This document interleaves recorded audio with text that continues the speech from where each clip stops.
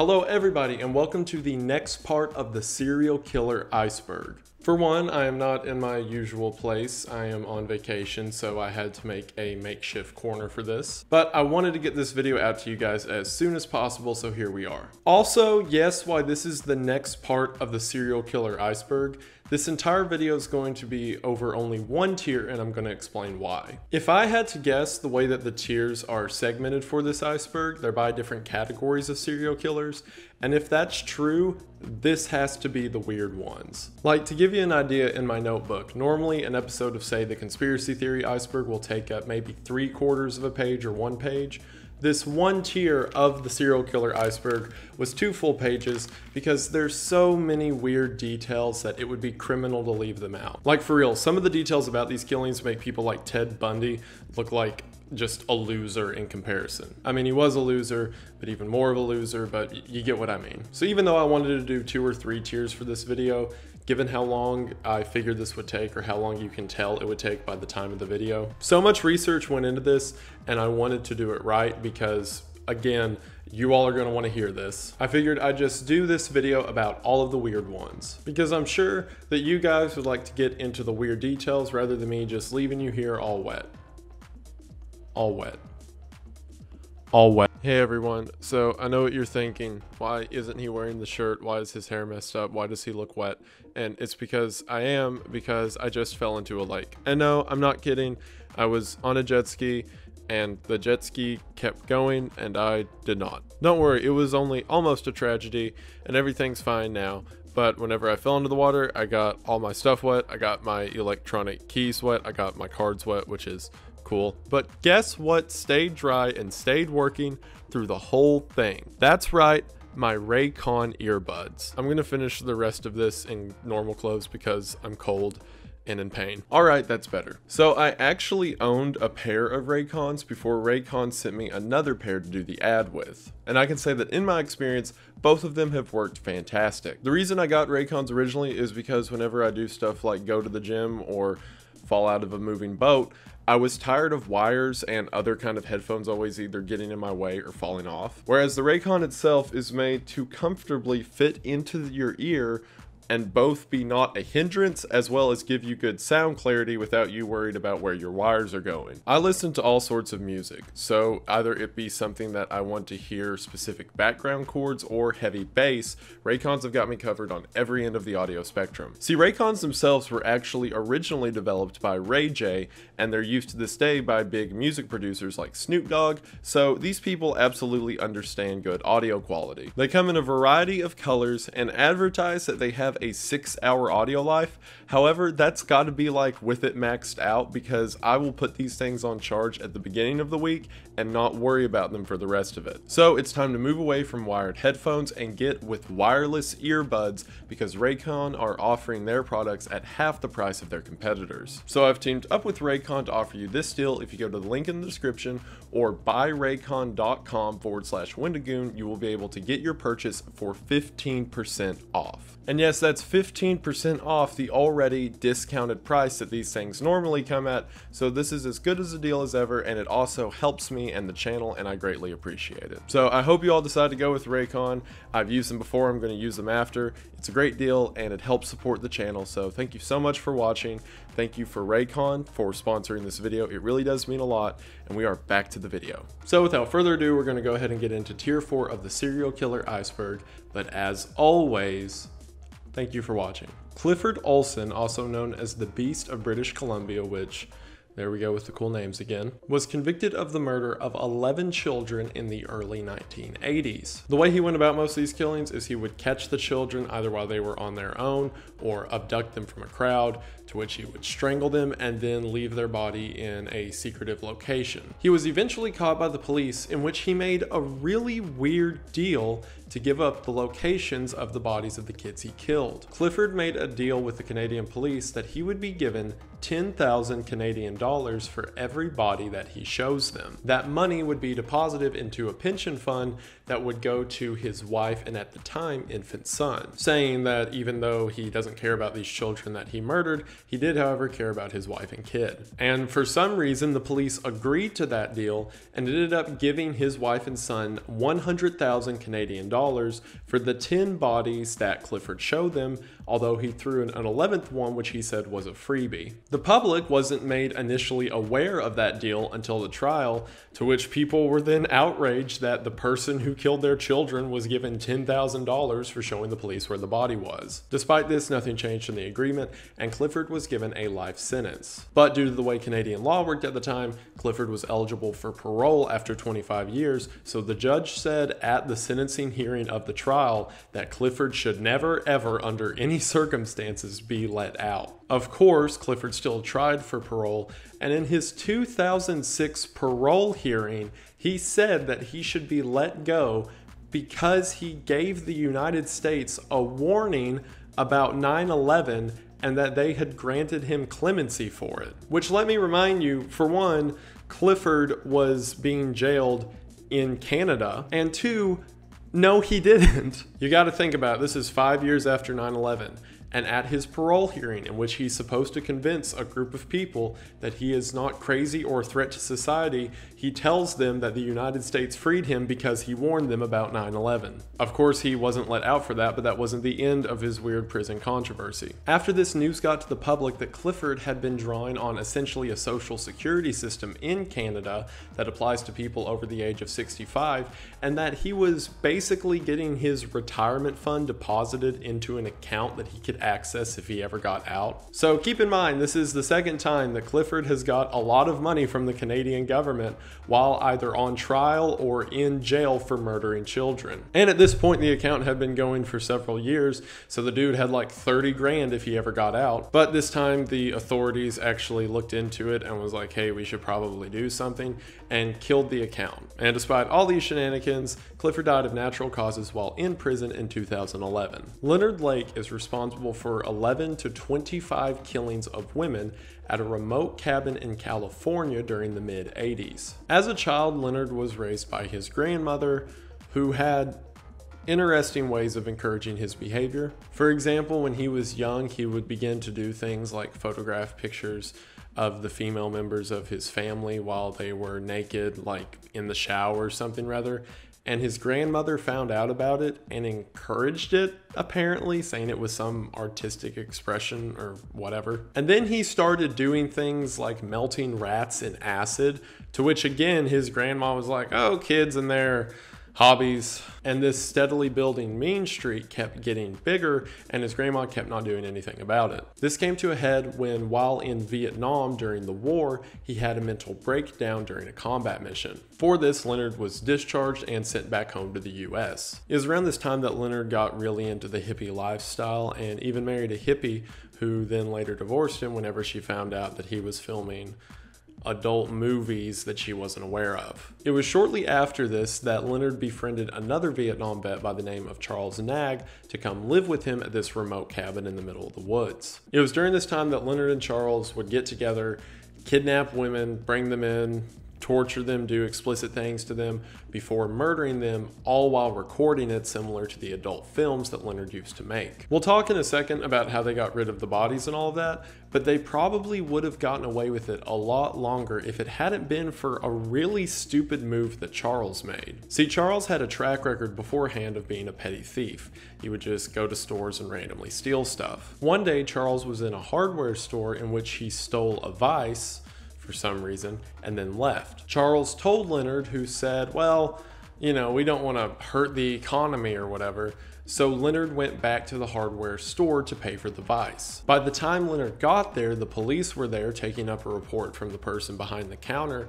So Leonard walks in and says, hey, it was my buddy who stole the vise. Let me just pay for it. The police, immediately suspicious, asked for his ID, to which Leonard handed them the ID of one of his murder victims. See, the way that Leonard and Charles would do it is they would catch whole families at a time, murder all of the men, and normally just keep the woman alive for torture. So they had all of these trophies they had accumulated over time. So when Leonard handed the officer a picture of a man who, upon search, had been reported missing for a while, they go outside and take a look in Leonard's car, and sitting in the passenger seat is a pistol with an illegal suppressor on the end of it. So that's odd, so they brought Leonard in for questioning. As soon as he got brought in for questioning, he popped 4 cyanide pills that he had hidden in his jacket and killed himself there in the interrogation room. Or at least he seized up and went comatose. Technically, he died 4 days later, but same difference. Which, imagine being the police in this situation.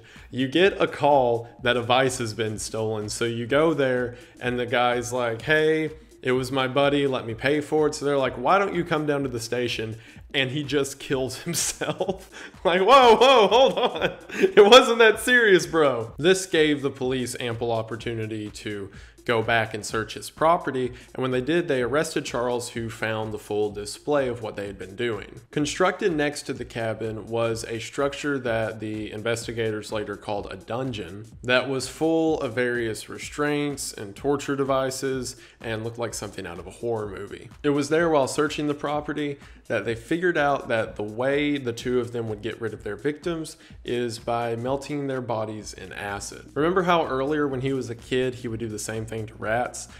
Well, now he does that, but to, like, people. What couldn't be melted was then compiled up and then buried around the property itself, which the police began to find. While also searching the property, they found something that was labeled a treasure map, which while following it, they managed to find several barrels that were full of personal effects, clothing, IDs, and stuff like that. As well as in these barrels, they found several videos of the two of them committing these crimes. That's the reason that the murders are 11 to 25, because while yes, they found remains of at least 11 different people on the property, they found personal belongings and identification of much more. Interestingly, Charles' lawyer during the trial didn't ask any questions to the witnesses that came forward and seemingly just threw the case. Now, I can't prove this at all, but my own theory is that it specifically says that he began to stop asking questions and all that after the evidence was brought forward, or in other words, the tapes. So perhaps this lawyer was looking to defend Charles until he saw videos of him torturing and brutalizing these women, and from the logs of what was said in the videos, it was pretty brutal. That maybe the lawyer just decided he didn't want to save this guy's life and just let the case carry on. Either way, to this day, Charles is still in prison on death row. Gilbert Paul Jordan, known as the Boozing Barber, which that one's like on the line of goofy and cool, so I'll let it slide, is responsible for the alcohol murders. While it's believed that he killed between 8 to 10 women, he has only ever been convicted of 1 charge of manslaughter. The reason being his murder weapon, as the name suggests, was alcohol. The way he would do this is he would get women to come over to his apartment, most often sex workers, to which he would then pay them to see how much they could drink. Whenever the women inevitably passed out, he would then tilt their head back and pour alcohol down their throats until they died of alcohol poisoning. And that's the reason that even though he murdered like 8 to 10 people, they could only ever get him on 1 charge of manslaughter, because it's really hard to prove that, he did that rather than just he was hooking up with someone and they drank too much. Even though, while apparent and looking at the evidence, it's very clear he killed these people, especially given the number of people that it happened to, it's hard from like a legal standpoint to say either, oh, you killed this person, or oh, they accidentally killed themselves. Also, the drinking was not exclusive to his victims. It is reported that this guy drank 50 ounces of vodka every day and somehow didn't die of alcohol poisoning himself. After like the 8th death, it became apparent to the police what he was doing, so they started listening in at his house, to which he could be heard telling the women, oh, I'll give you $50 if you drink that bottle, but $100 if you can drink both of them. Actually, I'll just make it $200 if you can drink that, and so on and so on. Which, for these poor women who most of the time were in a struggling spot anyway in order to make money, this was an offer they couldn't pass up, but sadly led to their end. But as mentioned, they only ever got him on 1 manslaughter charge, to which he served 9 years before being released. And then, almost as soon as he was released, he got arrested for being at a bar and trying to force alcohol on a woman. To which he pretty much gets a warning, gets back out, and then at a hotel party almost kills a woman, but her friend managed to get into the room and save her as he was pouring alcohol down her throat, to which he was only given 15 months for like reckless endangerment. So he gets out and then gets in trouble for doing the exact same thing again and gets off with no penalty. I have no idea how you can look at someone who has definitely done it 8 to 10 times, tried to do it 2 more times, each after getting arrested, and then now you're sitting there on the 3rd time and you're like, you know what? I think he's innocent. However, he eventually died in 2006 of, guess what? You guessed it, alcohol poisoning. It's pretty pathetic that like such a sicko, despite everyone on this list who like showed proof that if given the chance they would do it again, got the lightest sentencing, like 9 years and then the 15 months and released 3 times between them, and he never got any better. So thanks, justice system. Rehabilitation, cool. Robert Pickton was convicted in 2007 of the 2nd-degree murder of 6 women, although that probably isn't even close to how many he actually killed. The police initially wanted to charge him with another 20, and then to an undercover agent who was in jail with Pickton, Pickton said that he had killed 49 and wanted to kill 1 more woman to make it an even 50. At a young age, Robert Pickton lived with his family on a family-run pig farm. Something that is too weird to not mention is one of the reasons he later said was the cause for his crimes is that at a young age he really fell in love with like this baby calf, and he just had a connection to it.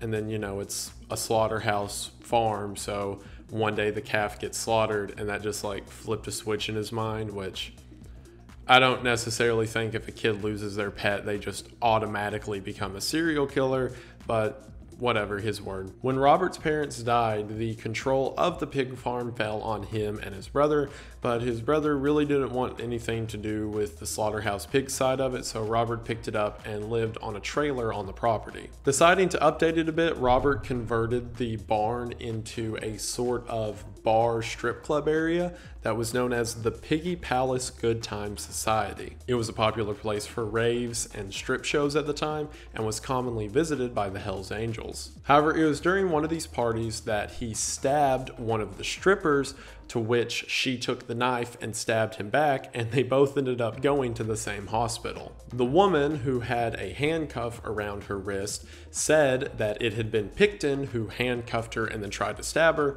to which she managed to wrestle the weapon away and stab him, pointed out that the key to her handcuff was in Pickton's pocket, to which when the people at the hospital checked, it was, and they managed to unlock her. However, he never saw trial for this because no attorney thought that her story would stand up because she tested positive for several drugs and she was a less than desirable candidate. I don't know, you know how the law works. So he pretty much got off with the situation scot-free. However, there was a local police officer who noticed that several of the women who worked on the corners or sex workers who would normally come and talk to him throughout the day began to disappear. He started to think something was weird about this, so he asked one who said that the most recent missing person had went to go check out the old pig place. To which it turned out that several of these women who Pickton had picked up to bring back to his property had just disappeared. Given that and the previous stabbing history, the police launched an investigation to which they found several personal effects of those women who went missing on his property. However, his argument was, yeah, they came over, maybe they dropped a card or a purse or whatever. I don't know, stop bothering me. And they can never get anything conclusive because they were never able to find any body parts. To which the absolutely horrifying idea came forward that perhaps because it's a pig farm and perhaps because he ships out meat, that he's either using the bodies as food for the pigs or even worse, food that he's shipping out. This was such a concern that a notice went out to several of the pork markets in the area to check their meat concentration because it may not be pork. Eventually, the police managed to obtain enough of a warrant that they were able to search his actual trailer, to which they found several of the bloody clothes and effects of the women who went missing. And searching after that, they managed to find skulls and other various bones that were scattered around the property. Also, inside the trailer, they found a lot of other weird things, like a bunch of syringes containing a little bit of a blue liquid in them, as well as a pistol that he had placed a rubber anatomical device, I think I'm safe on that one. On the end of it, saying it worked as a makeshift suppressor. Another thing they found in the trailer was several videos of Robert with associates talking about what he does to these women, in which he mentioned things like one of the best ways to kill a drug addict is to fill a syringe full of windshield wiper fluid and then have them inject it in themselves thinking it's a drug, and that will kill them, hence the blue liquid in the syringes that was found. As well as videos of him taking the bodies, cutting them up, and then feeding them to the pigs. See, for those that don't know, pigs are all like cute and sweet whenever they're domesticated and around, but pigs in the wild are like really feral. And by really feral, I mean they're not only scavengers, but they'll rip bigger animals apart in groups and then eat them. So there's kind of a belief on pig farms that don't let them smell your blood or see your blood because they could go rabid at any second. So all Robert had to do was take these bodies, cut them enough so they bleed, throw them to the pigs, and then throw away whatever they didn't eat. And to you right now who's watching this while eating spaghetti with marinara or meat sauce, you're welcome for that visual. Thankfully, however, he had never sent the body parts off with the meat he was shipping out, so I guess that's one plus. And the reason he was only ever tried for 6 murders is because all the other murders and stuff around them, the initial 20 that the police wanted to charge him for, were circumstantial, as there wasn't actually recorded evidence of their bodies and just some stuff found. And the judge knew that if you take it from 6 murders to 26 murders, there's more evidence of like a mistrial that could happen, or in other words, the defense could poke holes in more stories. And the judge just wanted to stick to a solid 6 so they could lock this guy away for good. However, for some reason, maybe just a really good defense attorney or what, the jurors were like weirdly sympathetic for him. Like there was a bunch of stuff during the trial about, oh, how he couldn't have done that, which never heard that one before. Or like how he doesn't deserve all that, which like, it's gotta be like one of the most brutal serial killers ever. But these people are just like, oh, well, I'm sure he didn't know what he was doing. There was even a point to which the jurors asked the judge if they could rule that he was guilty for it, but that he wasn't responsible for his actions. And not in like an insanity plea way, and like he didn't know what he was doing, like he's a child or something, I don't know. Which is the reason he was only ever eventually given the sentence of 6 second-degree murders, because the jury demanded that they take it from first-degree murder down to second. But like, so second degree implies that it was a spur of the moment thing and you didn't like plan the killings in advance. But this dude literally had syringes full of the windshield wiper, and he hid the bodies and had plans to get rid of them. Like, it's as first degree can get. And even stupider, the sentence for 6 second-degree murders is the same as the sentence for 6 first-degree murders, so he still got life in prison with a chance of parole in 25 years, which he would have got. It's so dumb. Either way, Picton is currently serving a life sentence, to which he will be first eligible for parole in 2032. So fingers crossed that those jurors are not on the parole board. Wayne Williams was convicted of the murder of 2 men in 1981. However, as we're going to talk about in a second, it's possible that the actual murders were up to like 30. See, Wayne Williams was a sort of disc jockey on the radio and had ambitions of being a pop music producer. Around this time, something was going on called the Atlanta child murders, in which in the city of Atlanta there were several children being murdered and their bodies found several days later. And since several of the bodies were found around the same location floating down the river in Atlanta, it was believed that it was all done by one killer. One morning, the police were scoping out a bridge where it was believed the bodies were being disposed of, to which while sitting there, they heard a loud splash, implying that something had just been thrown from the bridge above. The police then race over to the end of the bridge, to which the only one on it at the time was Wayne Williams. They pulled him over, asked what he was doing at this hour, to which he he said he was driving across town to meet a young woman who was about to become a famous singer. He gave them a name and a phone number, which both later turned out to be fake. And sure enough, 2 days later, they found a body that had sank underwater right at the spot that Wayne had thrown it over, or supposedly Wayne had thrown it over. Because of this, Wayne was brought in, to which he failed 3 polygraph tests, and his DNA was found on the body of not only that one victim that fell in the water, but another one who had been recently killed that still had DNA remains on him.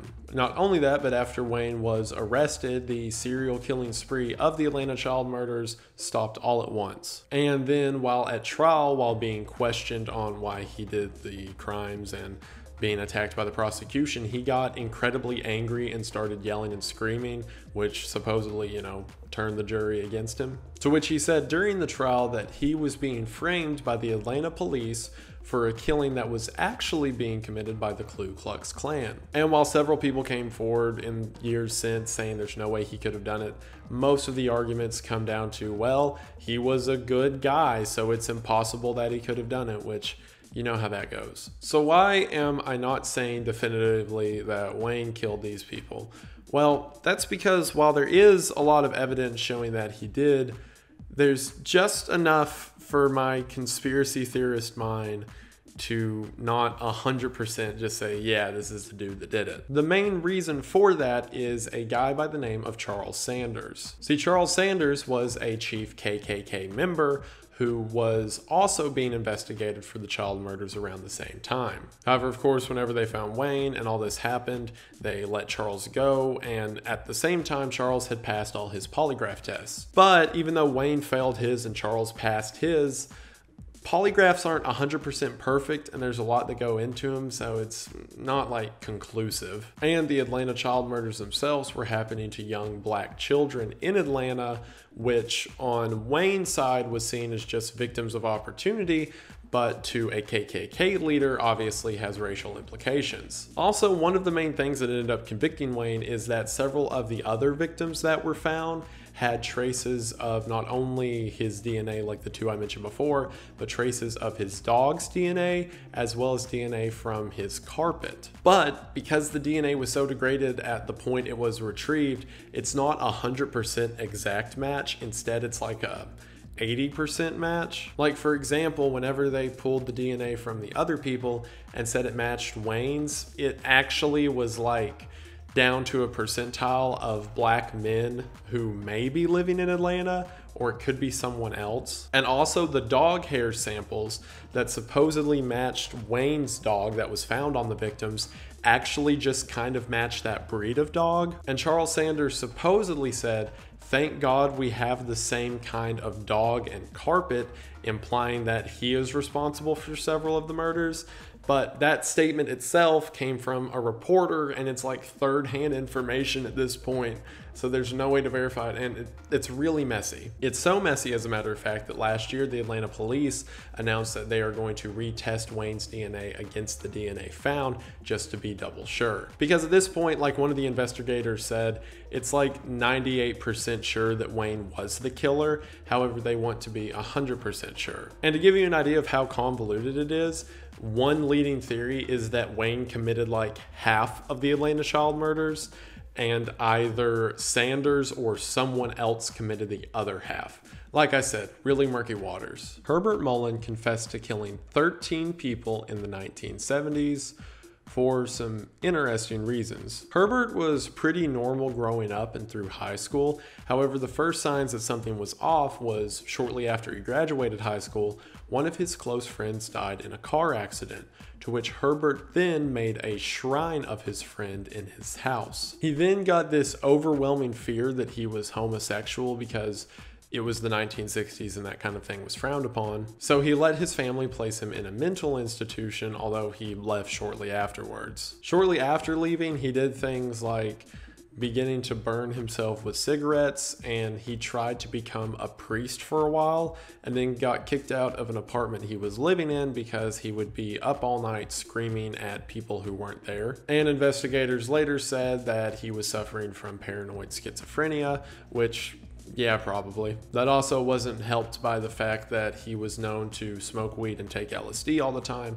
which I'm sure just made his schizophrenia super fun. It was around this time that voices in his head began to tell him that he had to begin performing human sacrifices to stop earthquakes from hitting the California area. This was around the end of the war in Vietnam, so he said that Vietnam was doing enough of the killing for now, but as soon as the war's over, he needs to start doing the job himself. He killed the first of his victims after he pulled his vehicle on the side of the road and asked a homeless man to come take a look at the engine. While he was looking at the engine, he said he could hear the homeless man speaking into his mind that the homeless man was Jonah from the Bible and that it was now time to sacrifice him to stop the earthquakes. So Herbert pulled out a baseball bat and beat the man to death on the side of the road. He then murdered a woman before feeling guilty about it and going to a priest to confess his sins. However, in the confessional booth, as he was confessing, he believed that the priest wanted to be the next sacrifice, so he got out of his booth, walked over to the priest, stabbed him to death, and then left. Also, the police were none the wiser to this because, for example, someone saw him running away after stabbing the police, so they just thought that it was a robber for some reason. And shortly after this, Herbert tried to join the Marines so that he could kill more. However, he wasn't allowed to because he failed the drug test. Because he failed his drug test and therefore couldn't do as much killing as he wanted to, he saw that drugs were the reason that he wasn't going to be able to stop the earthquakes. And so he needs to get back at the person who introduced him to drugs. So he decided to track down his high school dealer who first sold him marijuana. He went to the house where the dealer used to live, asked the lady who was now living there where to find his address. She gave them the address. So then Herbert drove to the guy's new house, killed him and his wife, before driving back to the original house and murdering that woman and her children. This detail was very damning to him in court because the defense's argument was not guilty by reason of insanity. But the fact that he went back supposedly to cover up evidence that he was ever looking for the dealer in the first place gave the prosecution enough regard to say he was in charge of his actions. Look, he did this just to cover up evidence. Not long after this, he went to a state park to which there were 4 teenagers camping there illegally. He said he was a park ranger and that they had to leave. They laughed at him and he shot them all to death. Which, it's not funny. I'm not trying to make light of it.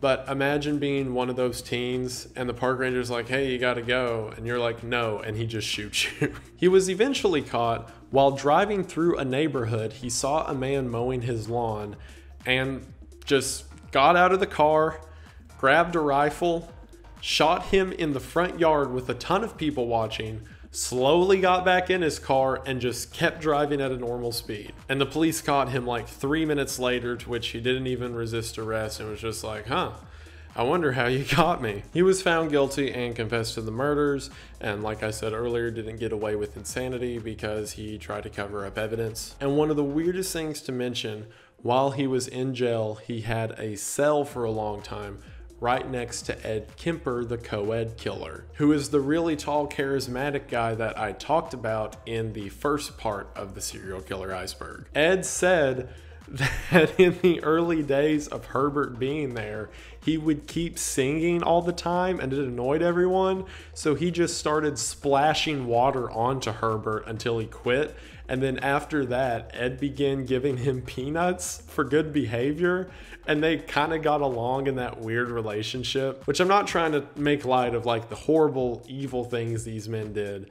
But it's so weird to imagine 2 serial killers and one of them just feeding the other peanuts through the bars. And Herbert Mullen is still in jail to this day. Paul Bernardo is responsible for a lot of sexual crimes, however, has only ever been convicted of 3 murders that he committed with his wife, Carla Homolka. At a young age, Paul's father was arrested for child molestation, which it's believed Paul kind of internalized and wanted to be like his dad. Not only this, but Paul began to hate his mother, saying that it was her fault that her dad turned to things. Paul also expressed a lot of dangerous signs at a young age.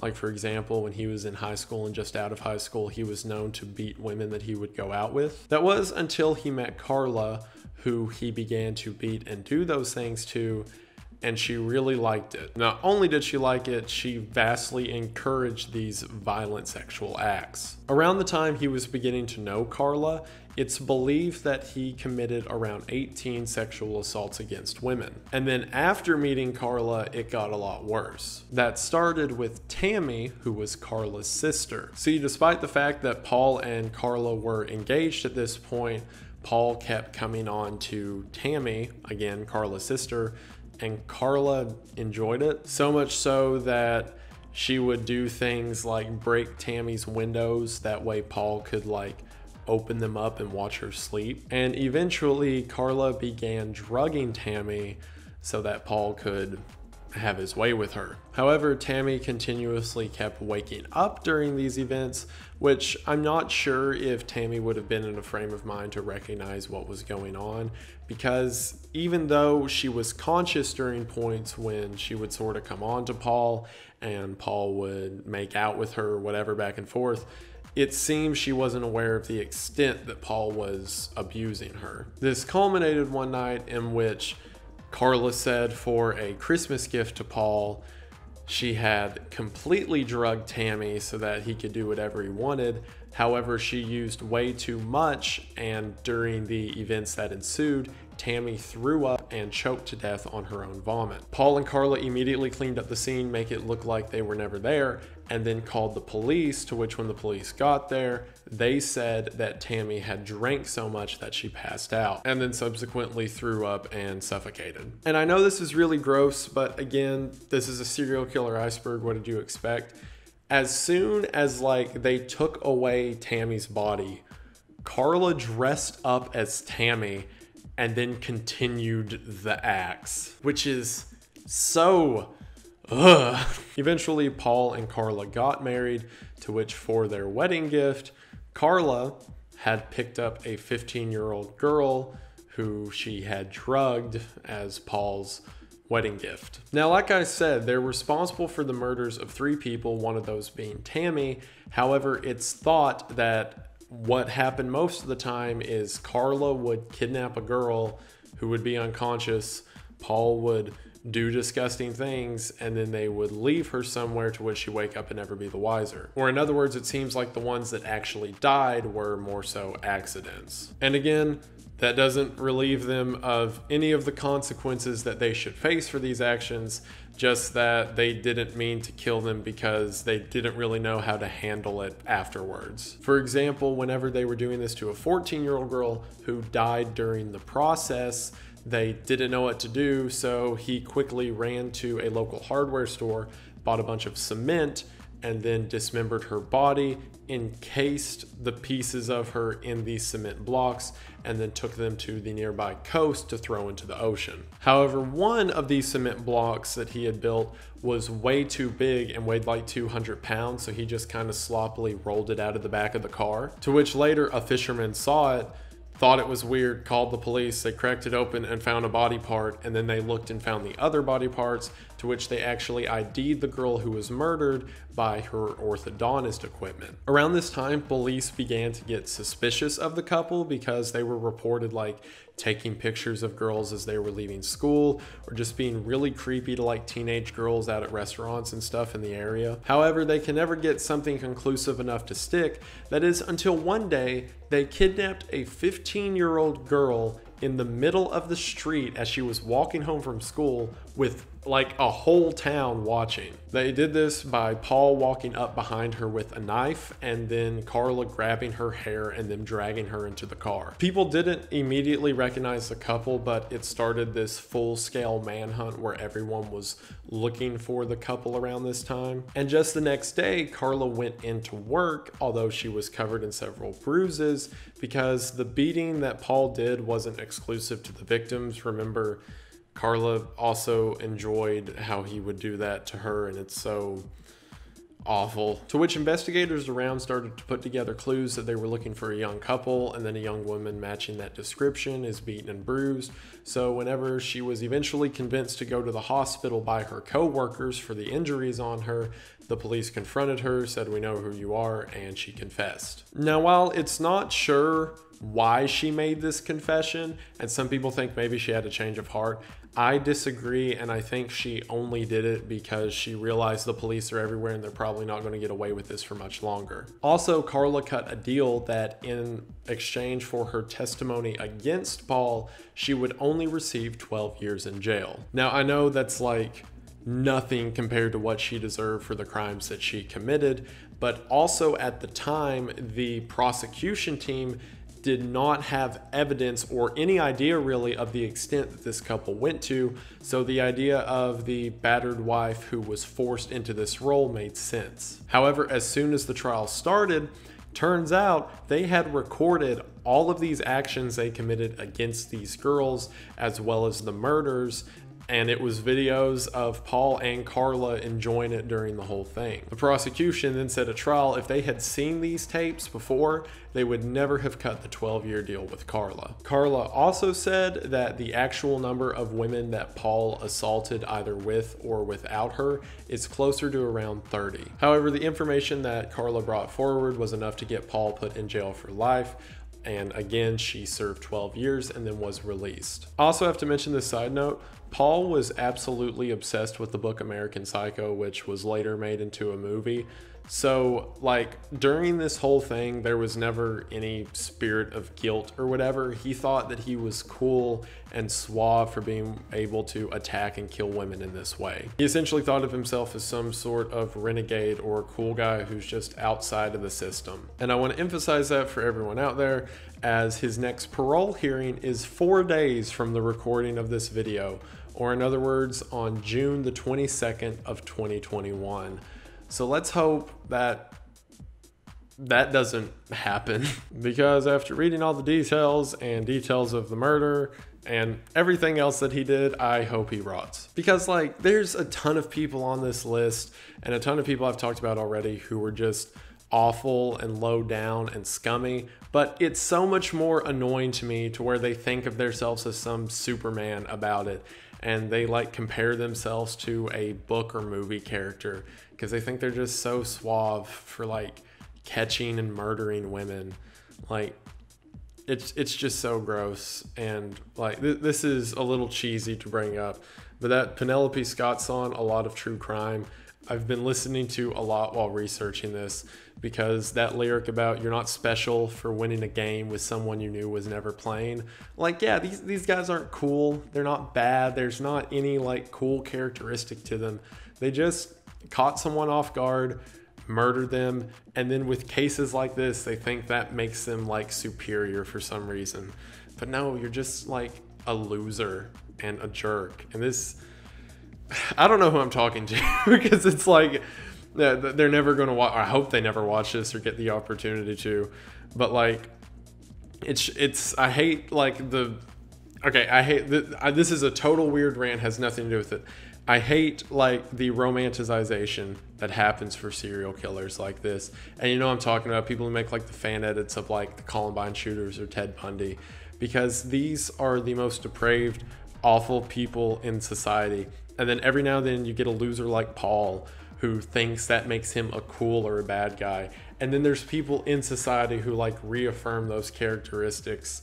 And it's just depressing that like bad people don't get treated as such. So that was a totally random topic to get off of parole, but whatever. Like, I just really hate these guys. Either way, that'll do it for tier 4 of the serial killer Iceberg. And again, I know it was only one tier and I'm sorry about that. But like I explained at the beginning, and like you saw from all that information, there was a lot to go over with these guys. So rather than like skimping out, I mean, you all know I don't care about making long videos, but rather than skimping out, I would rather take the time to talk about everything in detail rather than like half covering something. Because if you're coming to this video and you're watching this, I figure, you know, you're like interested in the topic. So where's the fun in like half doing it when instead I could just like run through everything. So even if they take a bit longer to come out, and even if it may be frustrating right now, I'm pretty sure you all understand that like in the future it's going to mean more, that there's more content to go off of, because like the way I figure it is, if you're watching this, and aside from like Ted Bundy and stuff, like say like the Paul guy I just talked about, you're not familiar with it, so you want to know. So what's the point of me leaving you all with just wanting to know more information, when instead I could just give the information I've already researched, you know? But I'm sure you all know that, because you guys are fantastic and you're getting me where I'm at. I think I'm like at 390,000 subscribers, which isn't a real number, and it blows my mind. And it's all thanks to you guys. You all are absolutely fantastic, and it means the most. So just thank you all so much for watching. Thank you all so much for being here. Thank you for putting up with me during these short uploads. I've been on like a kind of vacation for the past week. So I know it hasn't been the most dedicated, but thank you all for sticking with me regardless. It means the most. Thank you so much to all of my patrons. Thank you to my top tier patrons. As you can see here, you guys are doing great. The way you manage the Discord and the way you talk, especially like all the mods and the people in there who take care of everything. I really love you guys. And it means a lot that like, as I'm growing at a rate I can never imagine, and I never imagined I'd be here at any point. But at this rate that I'm growing, the fact that that's something I don't have to worry about because you guys are doing so great with it, it's really heartwarming and it really means a lot. So thank you all so much for that. I don't say that enough, but thank you. Thank you to all my patrons. Thank you to everyone who supports me. Thank you guys who bought the plush. I think we sold like near 900, which is wild to me. You guys have been fantastic. So there's going to be more content coming up soon. I'm not sure exactly what's going to be next. I really want to do a video relating to psychopaths, which isn't like specific to this Iceberg or serial killers, just its own thing. But we'll see how that goes. But either way, I hope that you enjoyed. I hope that this wasn't too boring. And thank you all so much for watching. It really does mean the most. So hopefully you all like this video, and either way, I will see you in the next one.